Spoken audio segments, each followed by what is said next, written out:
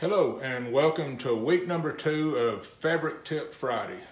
These little clips we're going to try to do every week here at Airtech Coatings, hopefully to provide some information for the new guy learning to do fabric covering, or even the guy that's been doing it 30 years. I mean, I've did it for probably 30 years and I still pick up little tips along the way almost on a weekly basis. And we also post stuff off and on during the middle of the week, not just on Friday. So with that being said, or new products coming along, or where we're going to be, we're going to start doing some seminars around the country. So if you want to kind of stay in touch where we're going to be, he'll put the little thing down here for the Instagram and the Facebook. Go ahead and join or like us or follow us, and that way you'll be able to keep up with where we're at.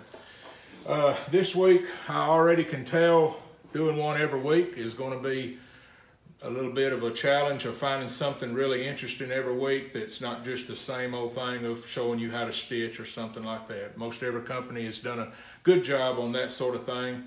I was doing some stuff where we're making an actual color chart because we don't have a company that does our paint that we can have a color chart. So we're actually, since I bought Airtech, I'm making a true 65 color chart of our most popular colors out of the 850 colors we have.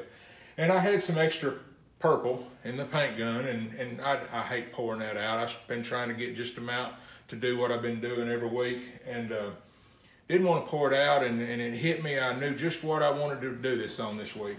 I had some primer on stretched fabric. It's not our primer, and it's not another fabric company's primer. It was something else that I was looking at and wanting to test, and actually I was satisfied my need for what I wanted, and I was fixing to take a razor and cut it off these little frames and throw it away. But I said this will be a good chance to explain this. And what it is on on primer sanding. You'll hear people, companies, our company or other covering companies or the whole industry of painting, when they say you need to rough up the primer, they'll say you need to sand it a little bit to give it, I call it a mechanical bite. You'll hear some of them say, and including ours, if you put the color on within so many hours, like a couple days, you're good, it'll adhere to it.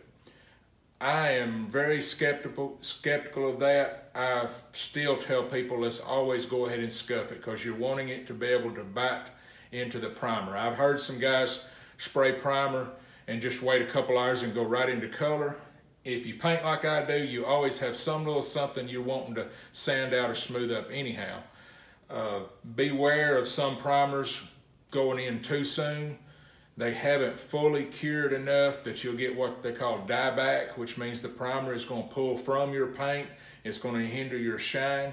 So I like to let the primer set a day or so before I paint, and you should be within that window for it to chemically adhere to it. But I always want to rough sand it.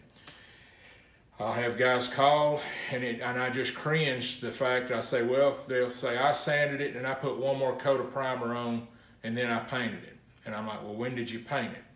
Where we differ in guys with fabric airplanes and working on, we differ from the automotive.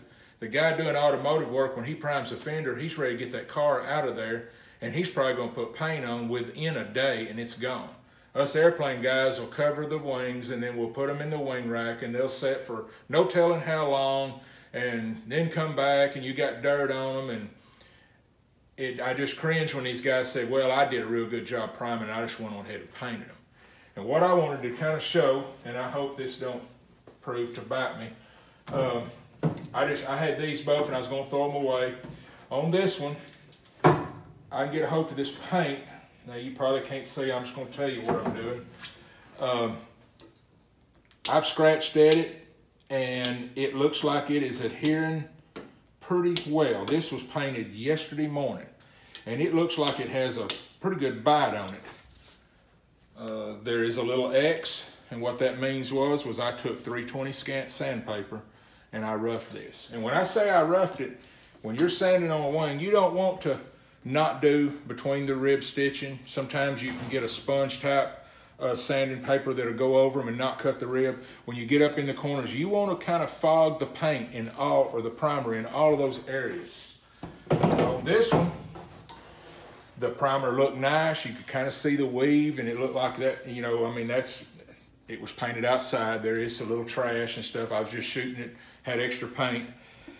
You know, I would be happy with my wing looking like. I mean, I see the shine, I see that AirTech shine, I see that calendar over there, and I can read even the small, I mean, the shine is there. The orange peel is at a minimum. I just did one good coat of this purple. The guy pulls up in his purple J3, whatever the situation may be, and he's happy. He's flown it a week, he's flown it a year, he's flown it 5 minutes. Let's say a bug hits it somewhere here and gets the paint started. Yep, this is going to be one demonstration. Paint gets started. That's pure paint coming off of the primer. I never sanded that primer, and that is 36-hour-old AirTech. You know, it's doing its job. It's flexible. Most paints are flexible within a day or within a year or 6 months. There's you an example. I sat here and scratched. Don't know where the camera is. You can see where I've dug at this and tried to get this started, and that's the difference. I had sanded that, and then this is not a happy day when you land and all your buddies is pointing towards your wing and saying, what's going on here? There's a lot of work has went on there for something like that to happen. So I hope this little tip, you know, when people say sanded the primer to get a mechanical bond, that's what we're talking about, is getting it to where the paint has something to grab onto, because you know, in some primers, I've even tested my primer and it will hold pretty good. This is not AirTech primer on this, but I'm always scared because it's told in the instructions to rough it up if you're going to paint after a certain length of time. Thank you.